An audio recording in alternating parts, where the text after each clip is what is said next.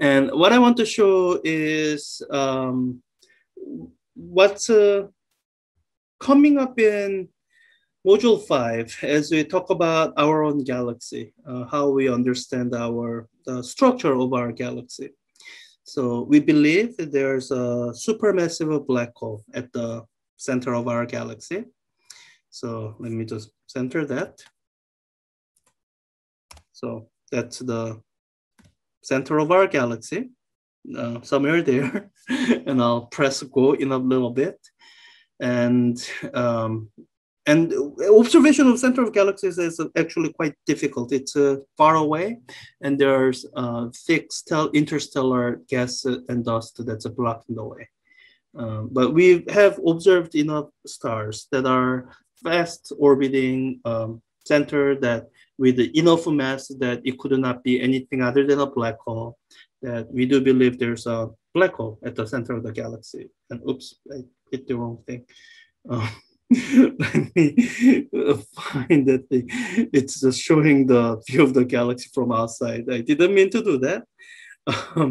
We'll do that as part of Module 5, where we talk about, so our own view of the galaxy is necessarily as shown. So we are viewing our own galaxy from inside. So this is a view, this is a generated view based on other galaxies we have observed.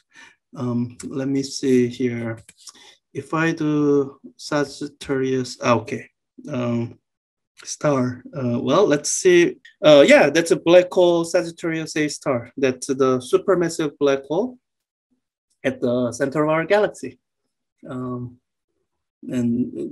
so I'm kind of coming in from a view of an extra galactic aliens, not from within the from the solar system, but that's fine.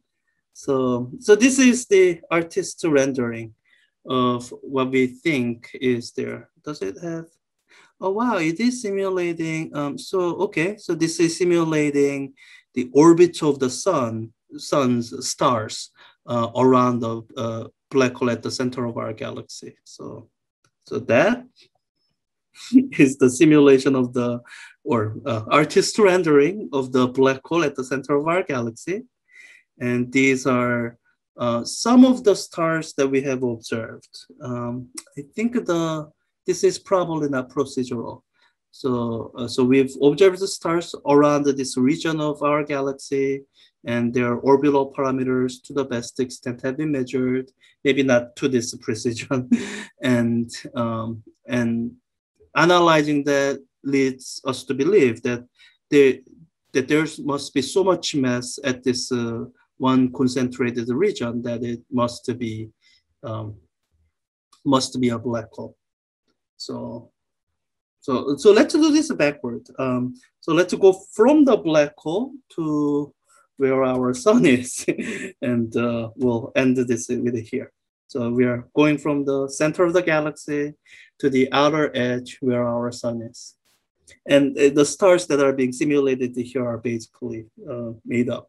And because I turned off the procedural stars, there should be more stars here than what's shown. I'm just not showing them because I didn't want to show procedural stars. So yeah, that's all.